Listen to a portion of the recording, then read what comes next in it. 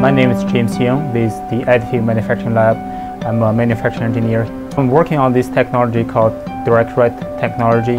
So it's a manufacturing method where you can deposit various slurries on different substrate materials. The good thing about this, we can put the sensor as close as possible to a component so that you can have the real idea of what the condition the component is facing.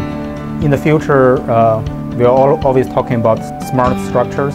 We are talking about industry internets, right? So for using this technology, it is possible you can put sensors in a component and feedback data, the service conditions back to the internet, where you can sense in the condition of the machine. You can intelligently control the service condition of the machine. So that's just bring conventional manufacturing to another level.